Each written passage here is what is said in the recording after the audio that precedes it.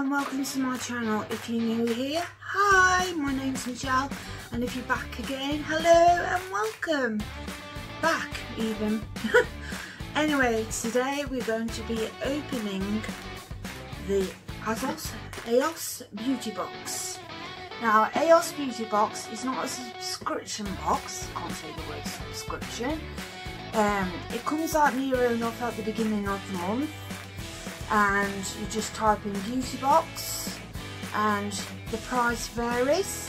It's normally about £12 for like a normal one, but if they collab with somebody like they have done in the past, like I got a Pixie one which I was very lucky to get, because those collab ones just go like that, and they're normally a bit more, like £15, which is still quite good. And if you're going to do this quite often, I'd recommend paying for the next day delivery for, I think it was £7.99, because that will save you a hell of a lot on the postage for the year. Anyway, so let's get into the box. So this is what it looks like. Yet again, I've avoided box opening, so it'll be a surprise for me, but I did see online what was in it. So this is what it's like when you unbox it. It comes with a card, and it says on the card, whether you're prepping for date night or just looking for an excuse to treat yourself, the latest Asos Basic Beauty Box has all the skincare, feel good makeup and hair heroes to brighten up your month. In it, you'll find Barry M's vitamin infused lip gloss, which will moisturise your lips and keep them glossy. Plus, there's the cult brand Coco and Eve's Like a Virgin Hair Mask. That's not endearing, isn't it?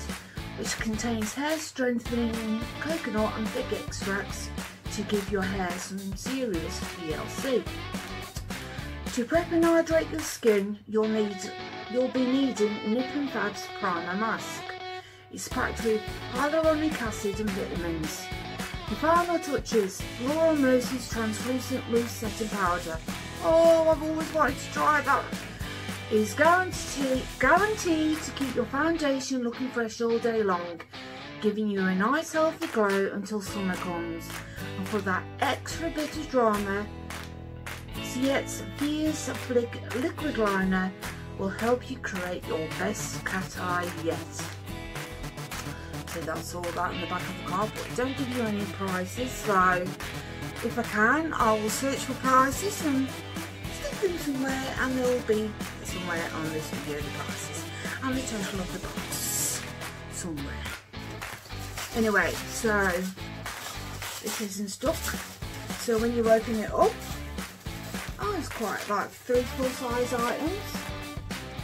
And that's what it looks like inside the box. So the first one is the Siet's Fierce Flick, and it's full size, and it's in the colour, I'm guessing it's light black, whatever it is, but that's what it looks like.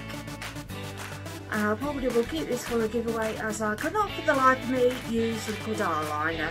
I wish I could, but I can't. Never mind. Next to pick up, oh, this is nice colour. This is the Barry M Gloss Me Up in full size in the colour Sugar, and that's it there. I'm not going to open it because it's sealed, because I've been told if you do open something up, it already reduces the life of the product. So I'm not going to open it because I think I will try this colour. I do wear makeup, honest. I used to wear it quite a bit, but since being in hospital and come back home and all that la, I've just not been bothered. I'm loving the skincare, but makeup wise it's like, nah, not me at the moment. But I'm in the middle of getting little bits and bobs to make my bedroom really, really pretty, and I'm actually finally getting what I've always wanted,